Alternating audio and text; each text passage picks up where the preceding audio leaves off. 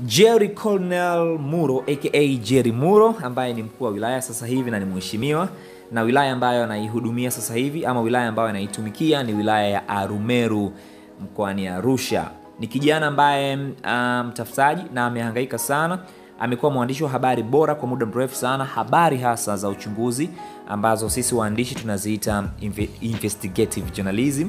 Amefanya sana hiyo na amefanya kazi katika vituo vya ITV pamoja na TBC. Lakini pia kama unakumbuka fresh miaka kadhaa ambayo imepita nyuma, yeye pamoja na msemaji mwenzake by then akitumikia kiti cha usemaji katika club ya Yanga, yeye pamoja na msemaji mwenzake Haji Manara walikuwa kirushiana sana maneno, na kipindi hicho ni kipindi ambacho mashabiki wengi wa Simba na mashabiki wa Yanga hawatokaa wakisahau, kwa sababu kulikuwa kuna changamoto nyingi sana. Of course ni positive challenges kwenye mpira, hasa upande wa Simba pamoja na Yanga. Jerry Muro akiongea kitu leo, kesho Manara pia naye anajibu, si ndio? Kulikuwa kuna mvutano ama kurushiana maneno fulani ambako kulikuwa kuko fresh sana. Sasa Jerry Muro amejitokeza sasa hivi, na juzi alifanya press conference na uandishi wa habari, nadhani ilikuwa ni klabuni pale Yanga Jangwani Kariakoo.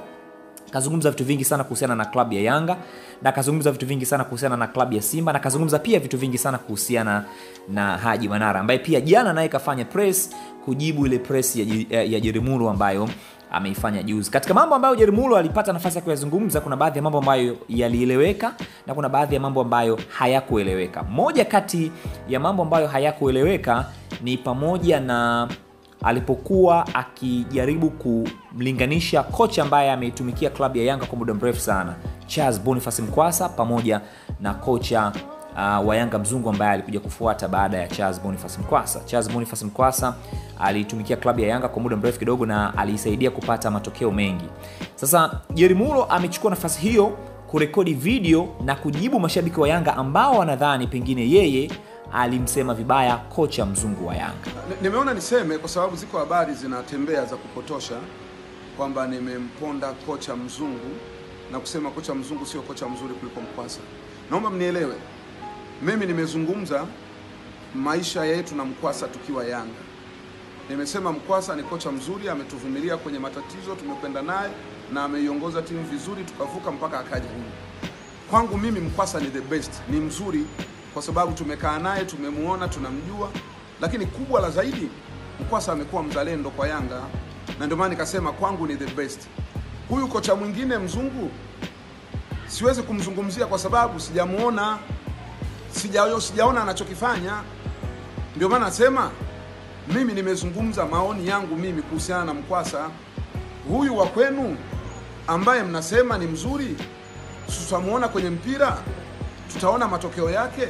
Sasa msiniwekee maneno mdomoni kabisa, msiniwekee maneno mdomoni. Na kuhusu Ikpe, nimesema mimi sio mchezaji wa hadhi ya Yanga.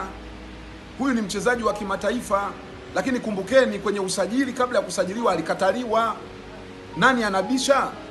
Alikataliwa kwa kuwa alikuwa hana kiwango, na hata tumemuona mechi ngapi amecheza, amefanya nini, amefunga nini. Naomba tusiingiliane kwenye misimamo. Mimi sio kiongozi wa Yanga, mimi ni mwanachama na shabiki na mpenzi wa Yanga ambaye nina nafasi ya kuzungumza maoni yangu. Haya mtazamaji, huyo ndio Jerry Muro ambaye ametrend sana ndani ya siku 2-3 hizi ambazo zimepita, na leo tunaamini atatrend sana na video yake hii baada ya kuwajibu mashabiki wa Yanga ambao labda pengine inawezekana ikawa hawakumuelewa ama inawezekana ikawa pengine hawakupendezwa na kitu ambacho Jerry Muro alipata nafasi ya kukizungumza. Sasa tukumbushane kidogo kwamba Jerry Muro ni kijana wa aina gani. Jerry Muro ni kijana mzungumzaji sana, very talkative, na amekuwa haogopi kuonesha ama kutoa maoni yake kuhusiana na jambo lolote ambalo analiona mbele yake na ambalo anadhani pengine ana haki ya kufanya hivyo.